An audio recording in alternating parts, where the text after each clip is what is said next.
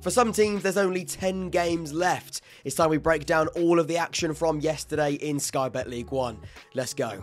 As always, if you do find value from the content, please make sure you leave a like and subscribe. We're getting closer to 8,000 subscribers by the minute. And of course, you can do it for free by hitting the button below. Let's begin with the first game at Fratton Park. I can't avoid it. It's Pompey against Oxford United. It finishes Portsmouth 2, Oxford United 1, the non-penalty XG 0.83 to 1.03. A game defined on one very important aspect of football, chance conversion. Pompey took theirs, Oxford, well, they're left frustrated. Let's touch on Pompey first. Their performance in isolation was very pretty. If I'm being totally honest, I wasn't very impressed, but the finer details were executed better than their opposition. If John Mousinho was to present his preferred footballing identity, he wouldn't show you that performance, but he also wouldn't care. And what I mean by that is grinding their way through games, becoming monsters at game management and using the fine margins to their advantage. That's what he'd care about, and that's exactly what Pompey did and what the best sides do. We're looking at Oxford over the 90 minutes. That probably was the best Oxford performance under Des Buckingham. A plan was visible and it came to fruition for large moments. For the first time under Des on a consistent basis, Oxford played with a tempo, pace and purpose. It was a glimpse of what this squad can do when coached and set up correctly. We saw it in the early stages of the season, of course, under another manager. It felt like the players had nothing to lose, and in a way that's frustrating because why can't that be showed in the games prior, but it also was a sense of encouragement. They took the game to who I think will be the eventual champions, and that approach, in the end, I think deserves something. When looking at the graph in front of you, the graph matches the eye test, an end-to-end game of football with neither team really taking control, but looking very effective in transition.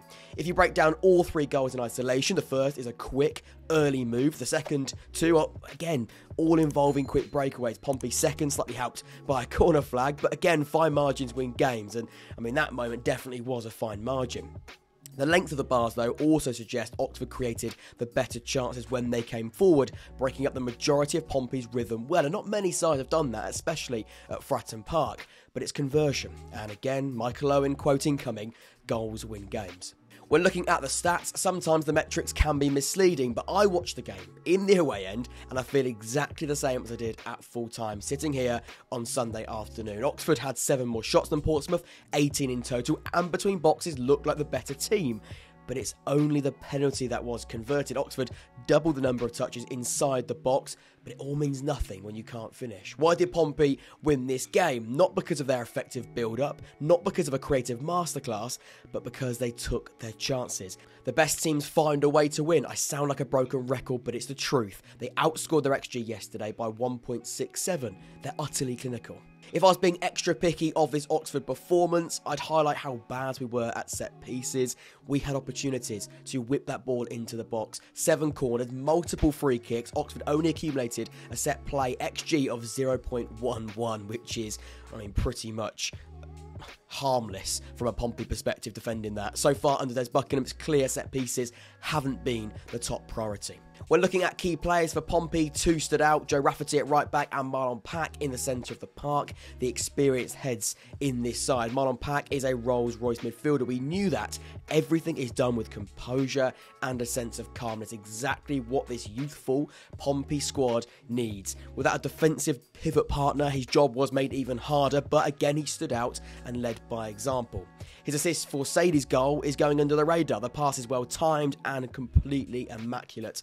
Over the 90 minutes, he created 2 big chances, 12 passes into the final third, and 6 successful defensive actions. Once again, Marlon Pack and Joe Rafferty, experience, they led through performance. When looking at key players from an Oxford perspective, we all know the importance of wide players in a Des Buckingham team.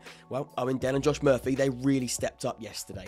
The ability to go 1v1 was an element that caused Pompey problems all afternoon. You add some final product, again, it's if buts and maybes, but they could have been match winners. Josh Murphy accumulated 3 chances, 2 efforts hitting the post and 4 passes into the final third. His resurgence as a player under Buckingham hasn't gone unnoticed. Next up, Fleetwood 4, Wigan 2, the XG exactly 1 to 0.47. I've been wanting to chat about Fleetwood on these roundups for such a long time, and this is an opportunity to do so. This Fleetwood side will fight until the death. Everything that was missing before Charlie Adam arrived fell into place yesterday. The technical side was present, and we'll touch on that later, but the immense character made the difference. They outfought, they outran, and for large parts outplayed Wigan, and let's be honest, not many times this season, if any, have Fleetwood collectively done all of those things. 7 points from safety, teams above and below them in worse form. They couldn't. Could they? I don't know. They could though. They could. Let's touch on Wigan next. Tuesday hangover, potentially, but the inconsistency hasn't just arrived at Wigan. This season, Sean Maloney's side have only won back-to-back League One games twice. It's a basic point, but probably highlights Wigan's biggest limitation this season. Of course, the deduction at the start of the campaign didn't help, but again, lack of consistency has been a downfall for the majority of the campaign. When looking at the momentum graph brought to you by SofaScore, it doesn't scream a 6-goal game, which means two things. Either we're looking at some wonder goals or poor defending. From a Wigan perspective, you're definitely looking at some sloppy defending. Again, some are more avoidable than others, and we'll touch and credit on the individuals later, but in general, there's far too many cheap mistakes for my liking. When looking at the metrics, if you ask Nappers for his biggest frustration of the season, he'll probably say something along the lines of Fleetwood's failure to do the right things in the biggest moments. Yesterday, I'd say they did the total opposite. Fleetwood currently sit 9th for big chances created and have the 11th best expected goals out of every team in the division. But they're sat in 23rd. Defensively, things haven't been great, but going forward, they've also missed 46 big chances, the 4th worst in the league. It proves yesterday everything fell into place. In fact, they outscored their XG by 3, and according to the metrics, they didn't register a single clear-cut chance. I'm not totally with that. I've watched the game. I think Stockley's header probably was a big chance converted well. But it does show when they're clinical, they can be a great team. And they've got a great squad there. They've left it maybe slightly too late, but they're showing signs. And at the moment, Nappers, he just wants those signs. And again, where could that lead them? We're looking at key players. Boston Llewellyn is the man stealing the headlines. The bloke has come to life in recent weeks. His presence alone gives that Fleetwood team an advantage, but his second goal just shows that technical ability is up to scratch as well. He's got a Basuma, Yaya Toure playing style about him, powerful, intelligent, and a desire to drive with the ball. Over the 90 minutes, he accumulated 2 goals, 2 chances created, 3 passes into the final third, 2 successful dribbles, and 7 defensive actions. He's a number 6, number 8, a creative number 10, but also can finish like a number 9 as well. That man looks to be a great pick-up on loan from Celtic. I think if he returns to League One next season, it could be a great deal for quite a few teams. At Pride Park, it finishes Derby 3, Port Vale 0, the XG 1.05 to 0.16. It doesn't get much more straightforward than that for Derby, back to winning ways in the most comfortable of fashions. Let's chat Derby first. It was cruise control for the Rams. They made it look the easiest task of the season. It was a thoroughly professional job. Did they ever need to get out of first gear? Probably not, but a plan built on organisation, control, and attacking fluidity was executed to perfection. The race for the top 2 might not have tightened, but it hasn't widened. If there was time to put this Derby wobble to bed, yesterday was very important. When looking at Port Vale, losing at Pride Park isn't embarrassing, and I'm not going to rip them apart because of that, but approaching a game in that manner with little intention of earning anything is a very, very big problem. They're slipping down the table rapidly. That's Darren Moore's 3rd defeat as Port Vale manager. He's picked up just a single point in his opening 4 matches in charge. A manager built on principles of galvanisation is looking like a pretty pathetic managerial bounce. He needs to turn things around pretty quickly if they've got any chance of survival. When looking at the graph in front of you, Port Vale's initial game plan was ruined inside 3 minutes. Look at that start from Derby. The aim to keep the match tight and compact was destroyed within Derby's first phase of play. As the numbers will show us in a moment, Port Vale offered nothing in the final third. Any possession was worthless and passive, making Derby's job of control and eventual game management even easier. When looking at the stats, the eye test is sometimes more important than the numbers. Unfortunately for Port Vale, neither provide much joy.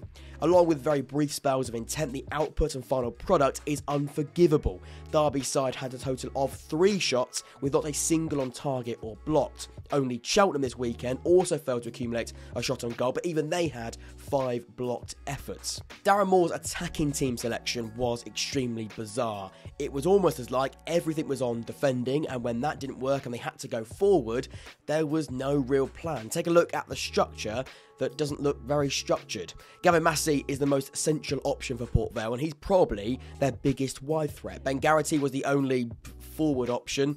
I say that loosely because, I mean, look at his position. He's basically playing as a central midfielder, but that says quite a lot about Port Vale's attacking setup. He only touched the ball 5 times into the Derby box.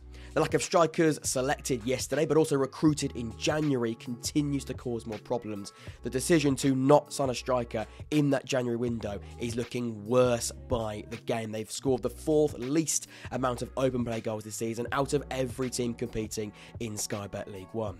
When looking at the average positions, whatever you think of Darren Moore as a tactician, he actually highlighted Derby's biggest threat post-match. When comparing average positions, it's clear Port Vale's central disorganisation allowed Derby space in the key areas. Derby's wingbacks had an absolute bloody field day, creating and scoring 2 of their 3 goals. Port Vale couldn't keep things compact and got overloaded time and time again on the flanks. And that brings us nicely to the key players, the wingbacks for Derby County, Ward and Sibley. That partnership was immense, taking full advantage of the licence and ability to create in front of them. Ward assisted Sibley twice with 2 balls across goal. He finished the match with 5 chances created and expected assists total of 0.59, the most and highest out of anyone on the pitch. So around the grounds we go. It finishes Shrewsbury 0, Blackpool 2, Leyton Orient 0, Bristol Rovers 1, Cheltenham 0, Burton 0, Wycombe 2, Barnsley 4, Port Vale 2, Oxford 1, Peterborough 2, Exeter 1, Northampton 1, Charlton 1, Lincoln 0, Stevenage 0, Fleetwood 4, Wigan 2, Carlisle 1, Reading 3, Bolton 2, Cambridge 0, and Derby 3, Port Vale 0. Thank you so much for tuning in today for the roundup. Of course, let me know in the comments down below, how do you reflect on your team's weekend of action? Until next time, I've been Jack. This has been the Jack Ward Football Podcast, and I will see you all very, very soon. Have a great rest of your Sunday. Take care.